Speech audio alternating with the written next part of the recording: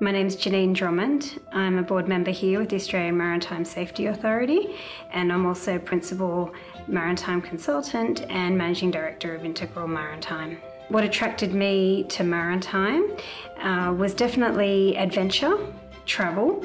If I hadn't done Maritime, I think I would have been in hospitality. So I was very fortunate to have had someone introduce me to this industry. I've been so fortunate. I've had a wonderful maritime career over the last 2.5 decades, but some of the really standout moments were taking my first command of an oil tanker, 35,000 tonnes, called the Barrington, when I was 29, and going on to become harbour master for Newcastle, one of the world's largest coal exporting ports.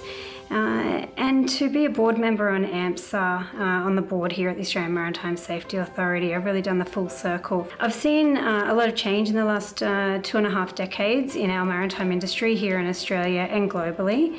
Australia has seen a decline in the number of Australian registered ships since I first started, so the opportunity to get seafarers away to sea in a younger generation becomes a little bit more challenging. At the same time, we've seen an increase in technology and the use of data and digitisation within the maritime sector on board ships, in our pilotage and in our ports and terminals. And so our skill sets are changing. Other changes that we've seen, and particularly in the last few years, has been a real significant push globally and nationally for gender equality in maritime. And the other aspect of that is very important for myself and my background has been seafarer welfare.